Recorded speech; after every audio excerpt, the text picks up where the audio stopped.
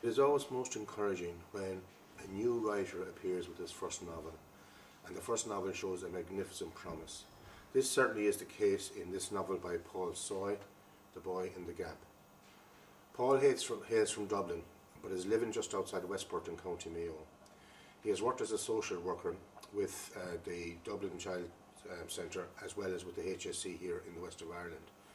He has also written a number of plays which have been fairly well received, but this is by far his most important work and certainly announces a new writer. It's not an easy story, but it doesn't compare with that to me. He has been compared with John McGahern and John Banville. As far as I'm concerned, that's unfair to all three writers, as Paul is very much his own voice with terrific strength and confidence and a wonderful narrative power.